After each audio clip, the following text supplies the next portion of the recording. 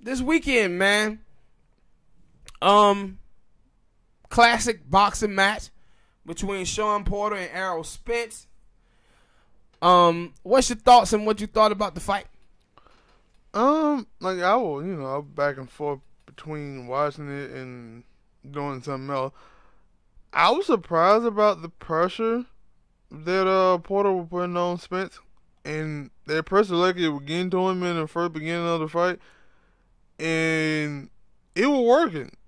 And cause you actually seen like Spence, and I'm guessing it kind of shocked. I don't know why, like cause you were telling me that's how Porter fight. Yeah, all the time. Yeah, but you could look at Spence's face while he was in the ring. He was laughing like, "Wait a minute, why he keep coming?" And I'm like, if you scouted him, then you know that this is what he was gonna do. Did you think that because he was fighting you, he was gonna change up his style? Nah, you know what it was? He thought he was gonna be more effective at his strategy, and he wasn't. And like I had told you before, he was saying, "Yo, if he come forward the way he come forward, I'm gonna knock him out." See, but the thing was, he never understood why it is that Porter fight the way that he fights. Porter fights the way that he fight because Porter understands that, one, he's a smaller guy, two, he got shorter arms. So when Porter gets all up in you, he's trying to smother your offense. And that's what he was doing to Errol Spence, because Errol Spence's arms are way longer than Porter. So he needed to shorten up his punches, but he was going in thinking, I'm going to catch him at the end of my punches with him coming in. But he was coming in so fast that he couldn't catch him coming in. So now he needed to short those punches up. That's what I kept saying. Like, yo, Errol Spence needed to start throwing some check hooks to try to catch him coming in instead of trying to catch him at the end of those punches because Porter was coming in so fast. Because I think I missed like the first 2 rounds. Yeah. And then there was a part in the gap in the middle round where I think I missed some of those rounds as well. But that one, when it got to the end, and the reason I mentioned that is because, like, I thought, like, for the parts that I was watching, I remember you telling me that, yo, you had gave Porter, like, the first 5 rounds. Yeah. And then when I heard the scorecards and it was, like, 116 and 111, I was like, that's like 116. They're pretty big. Now, the one that went to, like, I think it was like 112, 113, something like that for Porter, I was like, going by other people, and then Keith Thurman was like, he was like on the side. He agreed. Outside. Yeah, he agreed with what I had said. He was like, and he was like, yo, I got Porter winning the first 5 rounds. And I was like, yeah, because I was disagreeing with Leonard Lewis and everybody who was like, nah, this is an even fight. And Leonard Lewis said something stupid, too. Because right after Thurman said what he said, Leonard Lewis said, I disagree. One fighter can't be winning all 5 rounds because 2 fighters is in the ring. What the fuck do that have to mean? What the hell are you talking about, Lennox? No, if one fighter is winning the rounds, then that fighter is winning all the rounds. He's talking about, no, one fighter can't be winning all the rounds when it's 2 fighters in the ring. You don't sit your ass down somewhere, man. Yeah, and because that one, I'm like, because I had to look it over because I didn't hit an official score. But then when I looked at it, I was like, wait a minute, them goddamn... The calls are off. Like, but especially they're supposed to be a close fight. No, but no, and that's the thing. That's why the card sometimes can be off like that. So, and see, you'll have people who saying who are the most aggressive, who is landing the cleaning shots. And remember, I told you early on in the first 4 or 5 rounds, I said, yo, Errol Spence is trying to knock him out. He was getting those 1 shots, and them shots were ooh. Some people would give him the round because of them ooh shots.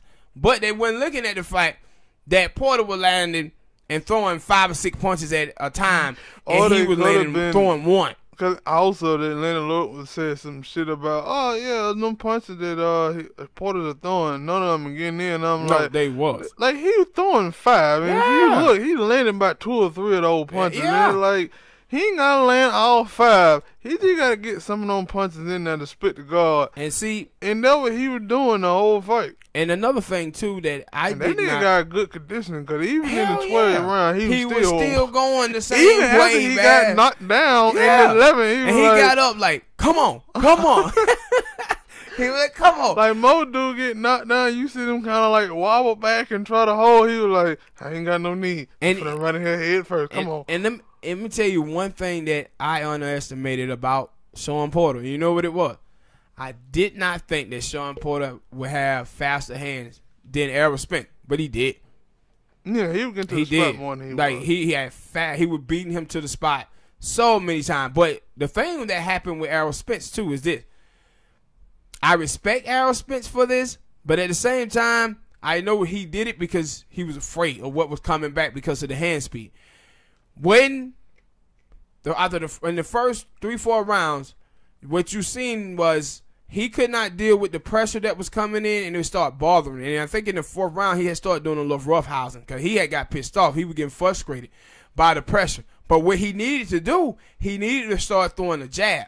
But he was afraid because he was like, no, this dude hand speed, his hands are faster than mine. He just going to counterpunch me if I throw out a jab. Especially a weak one. Yeah. So what you saw from Errol Spence fought.